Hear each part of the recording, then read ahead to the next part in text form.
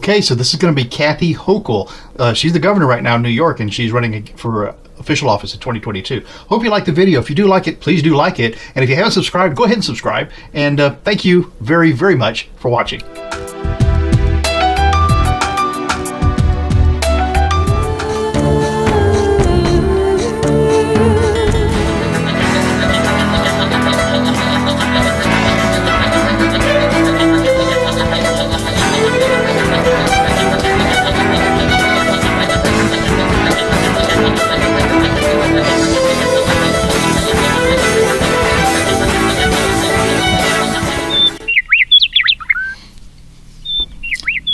Hi, I'm Mark, and this is my journey through tarot.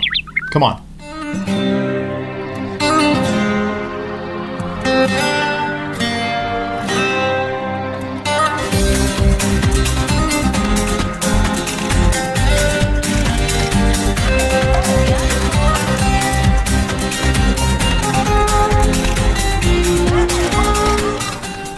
So I guess it's going to be a dust-up between Kathy Hochul and Leticia James. So this will be all about Kathy Hochul. I'll tell you what I wikied about her. So this is interesting. Kathleen Hochul, let's tell you what I found out. So in 1958, just like Leticia, Kathleen Courtney Hochul was born August 27th in Buffalo, New York. She's the second of 6 children, and her family struggled financially during her early years, and for a time they lived in a trailer near the steel plant. And her family is Irish Catholic with roots in Kerry. I guess that's another city around there, or maybe that's over Scotland. I don't know.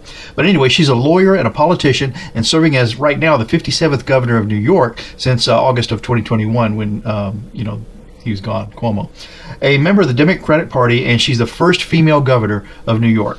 Now, by the time she was in college, however, her father was working for, they lived in the trailer, they were having hard times, but by the time she got to college, her father was working for the information technology company that he later headed. And then she became politically active during college at Syracuse University, leading a boycott of the student bookstore over high prices, and in an effort to rename the university stadium after an alumnus running back. And she also lobbied for the university to divest from apartheid South Africa. Good stuff. I'm holding a paper here, so that's why you don't see my hands in the screen. I couldn't get my tablet to send me this information. Crazy stuff. But anyway, so in 1979, the student newspaper gave her an A, citing the campus changes as evidence for the grade. And in 1980, she received her Bachelor of Arts degree in political science from the Maxwell School of Syracuse University. Now, in 1984, she got a Juris Doctor from the Catholic University Columbus School of Law, and began working for a Washington, D.C. law firm, but then as legal counsel and a legislative assistant to a U.S. representative and a U.S. senator. And then for the New York State Assembly before seeking elected office. Now, in 1994, the Hamburg Town Board, Hamburg, New York, Town Board appointed her to a vacant seat, and then she was elected to a full term on Democratic and conservative lines. That's interesting. And plus re-elected in 1998, 2002, and 2006, and she resigned in 2007, and the reason being is that the governor appointed her. But before that, in 2003, the Erie County clerk appointed Hochul as deputy clerk. Then, like I said, in 2007, when she resigned that previous position, the governor appointed Hochul as the Erie County clerk, and she was re-elected in 2010.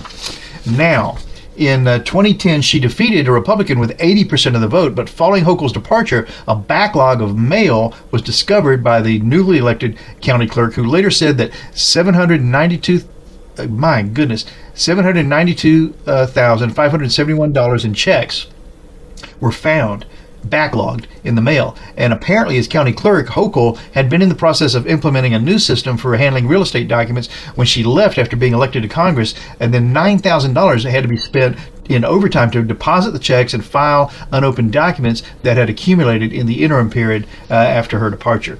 2011, Hochul ran in the special election to fill New York's 26th congressional district's vacant seat, and she served as a United States representative from 2011 to 2013. Now, in 2013, Hochul worked after that. She worked as a government relations executive for the Buffalo-based M&T Bank. And then 2014, of course, we know Andrew Cuomo selected Hochul as his running mate in the New York gubernatorial election. They won the election, and Hochul was inaugurated as lieutenant governor. And then in 2018, Cuomo and Hochul were reelected. But in 2021, Hochul took office as governor of New York after Cuomo resigned amid allegations of sexual harassment. So let's see if we can find out about Kathleen Hochul. So, Modern Spellcasters Tarot, Melanie Marquis, with illustrations by Scott Murphy. Beautiful cards. I mean, they come in a really nice box with that magnetic catch that's embedded in the inside the box itself, and the guidebook is very useful. It doesn't, you know, the pictures are nice. It's a full color guidebook. And the descriptions here, they are, in fact, very useful in divining the cards. So I have to say, even for the price of the cards, just because you got this guidebook, this is worth the price of admission right here. The cards are very nice. They're useful. They're a familiar size of card to use, and they're quality on the back and on the front. And you're going to see that this artwork goes right to the edge of the cards, and it's intuitive. They're right on the money with the Rider-Waite system, and they're just fun cards to use, and they feel good. And so if you're kind of into spell casting, or even if you're not actually, these cards are very nice to use. So that's the Spellcasters Tarot, Melanie Marquis and Scott Murphy. So Kathleen Hochul, you are in this race. You were 2 terms side by side with Cuomo in those elections. And but were you always just waiting for an opportunity? Did you see that he was going to blow this up? I kind of don't think you did. But once the opportunity presented itself, just like in all the moves in your career that we found out from your little bio from Wiki, you've taken advantage of those opportunities and made something out of all of them. And you started out in your college career really trying to get things done for the right reasons, and it looks like that you continue that on to your city appointments, and then right up to lieutenant governor. So so Kathy Hochul. I don't think she could have planned this. All right, she couldn't have foresaw that this was going to come out like this, and she doesn't seem to have had anything to do with it. But once that opportunity, just like every other spot, every other move up in her career, once the opportunity presented itself, she pounced. So Kathleen Hochul. Are your intentions, 3 cards, are your intentions for the good of the people? 1, 2, 3. Kathleen Hochul, your intentions in this race for running for governor, does this have to do with the good of the people, or does it have to do for the good of Kathy Hochul? The signifier card in this case, so this is the sun card. You know, the sun brings everything out into clarity. And this woman here, she's taking, she's spinning this yarn into something that's glorious, obviously. And that's what Kathy Hochul has done. She's taken every opportunity, every little thread of something that's come along. She's used it to build something better along the way for herself. And well, let's see if it's also been for the people that she's represented along the way. The second card in this, as to whether, you know, her intentions are pure, is okay, the 2 of Cups, partnerships. The 2 of Cups. So this is emotional. Cups are passion, compassion. You know, I'm going to say that this, and you know, this can be lovers too, but it just makes me think that this is something that's close to her heart. Okay, so compassionate, meaningful, close to your heart. It looks like this is going along those lines as a career path for you, having a good intention. The last card in this is a 7 of Pentacles. Yeah, I think this is where we're going. 7 of Pentacles are worth value, seldom money, and I think this is, you know, nurturing these issues and saying, have I done enough? Can I bring this along further? Is this going the way I want it to go? Really taking care of her charge. Yeah, I just feel like, yeah, this has been, I think she is a public servant. I really do. So let's go ahead with this and get into the race against Leticia James, Trish James. So Kathy Hochul, do you have what it takes? And I think you do. I think she's a tough cookie. But Kathy Hochul, do you have what it takes to move this ahead? Do you have the cutthroat? Do you have the killer instinct to move this ahead against Leticia James? They're both formidable women. Kathy Hochul, do you have what it takes to move this in your favor against Leticia James? This will be a full Celtic cross with 6 cards in the beginning, and we'll see if we change the question for the last 4 cards. But for the 6 cards we have right now, Kathy Hochul, do you have what it takes to move this along against specifically Leticia James? Was that 6? Yes, it is. Okay, Kathy Hochul, do you have what it takes to get this moved along against Leticia James? Signifier card of that is, look, this 4 of Cups. The 4 of Cups. Okay, now this is interesting because cups, like I've always tell you, are an emotional card. They're an emotional signifier, and they bring about the compassionate intention. And typically, the 4 of Cups tells us that there's something that the person maybe doesn't want to take on, or is a little reluctant to bring into. Usually, in the Rider-Waite system, you'll see someone with 3 cups around them and being handed another cup out of grace, a hand coming out of the sky with another cup, and the person being hesitant to accept it. This is a very meditative person here, and he's got all the cups around him. So I'm going to say that this card shows me a lot of emotional, compassionate intention. Okay, that's the signifier of this card with this 4 of Cups. The challenge to that then is this Queen of Cups. Okay, more of that. And so the emotions just flooded down into this scene. And this Queen of Cups is very smug and very relaxed in her occupation of this cup. And look, she's got it covered over. She's got her hand on the cup. And it's a little covered over as to say, this is important. Okay, I'm not going to spill this. I know the value that's in this compassionate situation. That's the challenge to this meditative card that starts out as a signifier, but they're both cups, they're both emotions, so it may say that her feelings run deep on this subject, on this quest. And you know, remember back in her college days, she was going after all those issues that seemed to be emotionally important to her for her college. Okay, the base of this reading then, okay, just like the other reading that I had done for Leticia James, this is the 2 of Cups. And so the 2 of Cups is partnerships, again with these cups, again with this compassion and this emotion. And this is a partnership, this is a love. Okay, I like that. And then the past of this reading then is this Queen of Swords. Okay, so this queen now is in charge of her value. This is truth, justice, rules, law. And she is Lieutenant Governor. So, well, she was Lieutenant Governor, now of course she's Governor. So the Queen in the past with these, and just very comfortable to be in charge of that. And look at the strength that she has backing her up right here with this bull. So in the past of this reading, she comes into this with really being in charge, really being very comfortable, leaning on that truth, justice, that rules and law. Okay, comfortably, ready to use it if she needs to, but not. She's not in a striking position. She's in a protective, occupying kind of position. That's not the right word, but I can't think of it right now. In the sky of this reading for Kathy Hochul, okay, so the 4 of Pentacles, again, this is like holding on to your worth. So this person is straddling and very uncomfortably to protect this bounty, this value that he is in possession of. Okay. So this is a very strenuous occupation right here in the sky of this.